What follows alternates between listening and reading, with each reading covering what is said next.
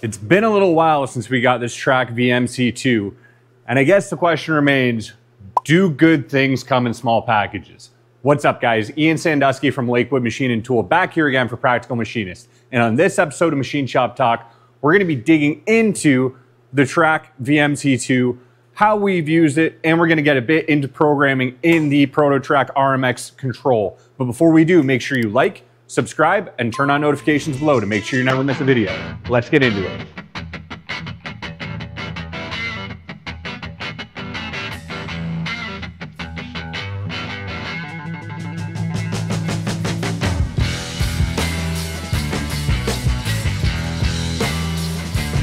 Okay guys, so as promised, today we're going to be talking a little bit about our experience so far with the TRAK VMC2, and we are going to get into doing some programming right here inside the ProtoTRAK RMX controller.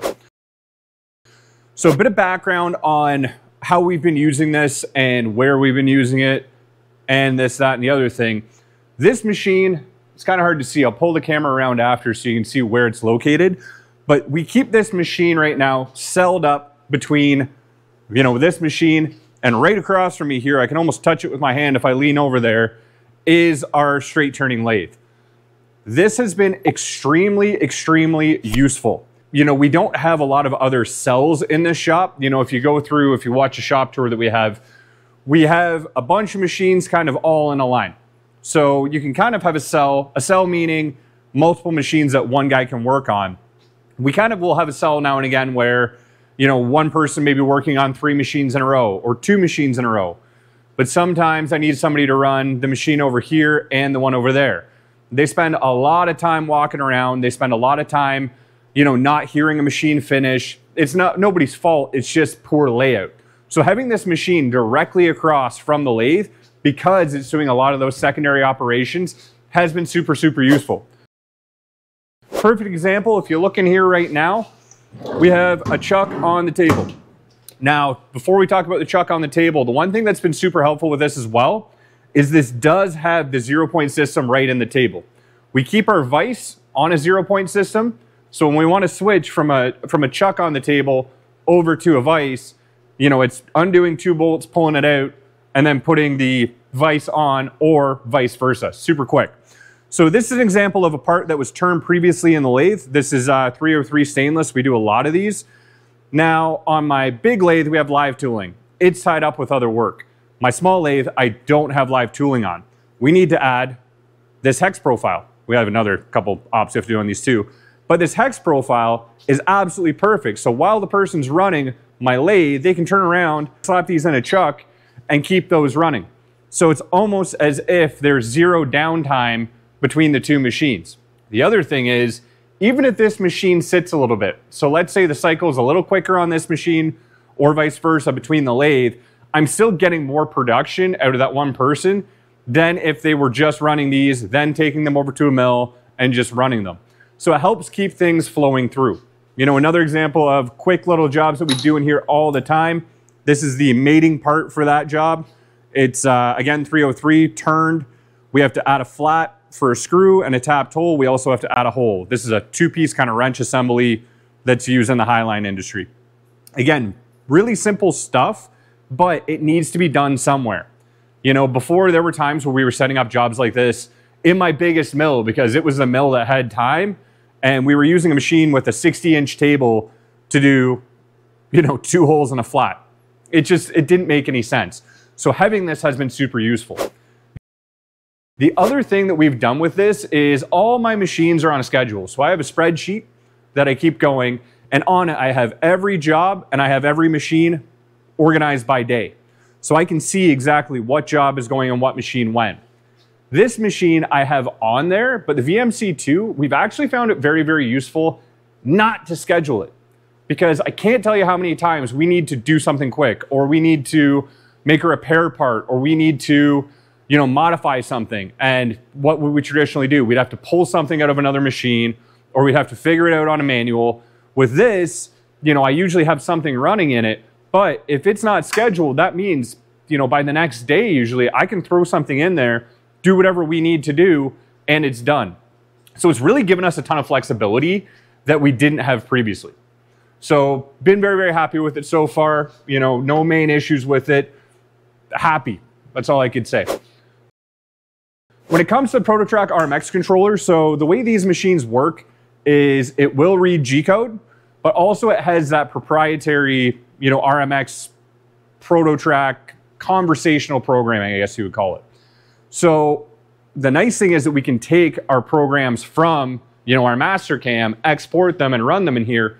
But for quick little tool room ops and stuff, we have found, you know, we were always told it and we kind of went, oh yeah, I'm sure we wouldn't use it. We have found that we are using the conversational programming a lot more than we thought we would because it's very, very quick. So we're going to go upstairs. I actually have an offline programming version of this just so I can screen record it so I'm not juggling between cameras. So I can show you how that works and how we've been using it. Let's go take a peek. Okay guys, so here we have the ProtoTRAK RMX offline programming system. So this essentially allows you to program off the machine, and I found it really handy when that machine's running if I want to see how to do things or how to, you know, get a little more familiar with it. This is what I use. Okay guys, now there are a lot of options here regarding pec depth, entry style, helical entry that we can use with a lot of these tool paths. ProtoTRAK gets very advanced.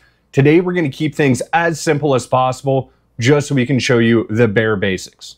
So here we are. We're going to make this program 1. We're going to call this toolpath, and we're going to go to the beginning of the program. So this is the same screen that's on my VMC2 down there. So to start, let's do some facing. So easy part, let's face it off. Going to hit face mill. Again, this is all conversational. We're going to be doing a 2-inch square block. So I'm going to start a little off the part. I'm going to go minus 1 point, let's do 1.25 inches just to be safe. My Y, same thing. So I'm going to pick up off the center of the part. Plus 1.25 inches, plus 1.25 inches. Whoops. Plus 1.25 inches. Enter. My Z rapid is how high that's going to rapid above the part. So we're going to start that at 100 thou and make sure it doesn't bump into anything. Enter. I want to go down, let's call it 75 thou to make sure we get a nice clean face on there. My depth per pass, we're going to leave at 50 thou. RPM, let's run this one at 1600. I'm just spitballing off the top of my head here. Z feet per minute, we're going to run at 40 inches a minute.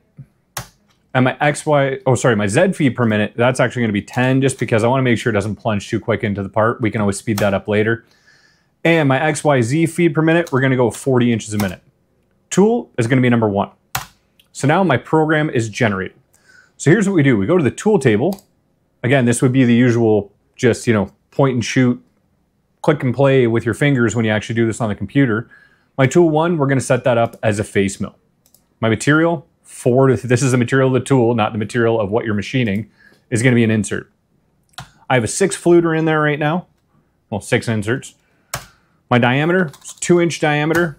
Just for fun here, we're going to leave this at 0. We're going to leave this at 0 just for sake of illustration. And that's all set up. So now when I go to my setup and I hit toolpath, this is going to show me what that toolpath is doing. So you can see I can pull this around just like I could, you know, in Mastercam or any kind of cam system, and I can see how that works. Now I can go and step through that and see exactly what that toolpath is going to do. And we can see that is going to go ahead and make those passes that I want it to. Easy peasy, right? Don't need any geometry, don't need to do anything. So let's go back. We're going to go to our event 2. So if I go in here, our event 1, this program is an event. So each event is going to be an operation essentially. So I use my different events like my different operations if you're programming in CAM.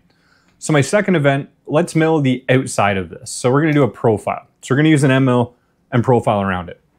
This works pretty much the same way. And again, this is all super intuitive. So rectangular profile, let's say we want to kiss off that 2-inch diameter or 2-inch square part. So we're going to go negative 0.995. We're just going to kiss it off because it doesn't need to be perfect. Same thing for my Y. We're going to take 5 thou off per side essentially. 995, 995. My Z rapid, let's leave that at 100 thou too. My Z end, let's go down 1 inch. Corner radius, sure, let's add a corner radius. So what this is going to do, your Conrad, is if I don't want square corners on the outside and I want to add a radius, you just put the size of the radius in there. So let's go 0.125. Let's put an eighth in those corners. Going that way, clockwise is the direction of my cut. My tool offset is going to be what side that is offset to. We're going to leave that to left. I think I'm correct there. My depth per pass, we're going to do this in one pass. We're going to go 1 inch. Finish cut, we're not going to do a finish. RPM, we're going to go 3,000 RPM just for fun. Z feet per minute, let's put that at 6. Again, that's going down, so we want to keep that kind of in the middle. And let's put that at 60 inches a minute. My tool is going to be tool 2. And you can see now I have my nice square with some corner radiuses there. Again, going back to the tool table, I'm going to pull up my roughing end mill because that's what this is. It's carbide. We're going to use a 3-fluter, 1/2 inch diameter. We're going to leave our offsets all the same. Now, when I go back into my setup, I can see this if I want. So we can see now we have that pass at the top and we have those passes down at the bottom with those 2 different tools. And the nice thing is, if you look over here, you can see runtime. I've got 1 minute, 57 seconds. So that's giving me an estimate. You know, it's about as accurate as any other kind of estimate you're going to get from a software. So, you know, it is what it is that way. It seems to be fairly accurate. But what if I want to drill in? Well, you can do that too. So let's make a bolt hole in this. So the center of this is going to be a drill. So I'm just going to use a center drill, standard drill to do this. We're going to do 5 holes on this bolt hole. My X center is going to be at 0. My Y center is going to be at 0. So it's going to be right in the center of this part. My Z rapid, again, let's leave that at 100 thou. Z end, we're going to go down 3/8 for these holes. Now, I've already taken 100 thou off there. So let's make it 475. Sure. Radius is going to be on a, this is how big that bolt hole circle is. So let's do it on a 0.75 inch radius, which would give me 1.5 inch diameter. Angle, we don't care. We're going to let that choose that. So it's going to have 0. Variable pecs. So this is how many pecs we want to do. Let's do 4 pecs. You know, 100 thou pecs. That should be safe. RPM, we're just going to make that up for now. That's probably way too fast. Let's do 1200. Z feed per minute. Let's do 5 inches just for fun to make sure we're good here. We're going to use that as our tool 3. Again, I'm just spitballing this off the top of my head. So now we see we have a bolt hole circle. So if we look, we can see we have those bolt holes. That's where those are starting. Again, we have our facing at the top. We have our square milling at the bottom there. So now if I go into my tool table, I got to set up that tool. So we're going to call that a drill. We're going to use a carbide drill for that just for fun. Why not? It's got 2 flutes. And I believe I have one down there that's about 1/4 inch. So we'll use that. Again, we're just going to fake this for now. That is all in there. Now when I go back, if we want to go to our setup, again, I can't run it up here because this does think that it's actually attached to a machine. But if I go to my tool path, you can see that's where everything's going to go. So you can even see where my different pecs are going to be here. Obviously red is rapid. Those little X's, those are the drill points essentially. So it's going to drill, drill, drill, drill. I'm being pretty safe here. You know, you can get a lot faster with this.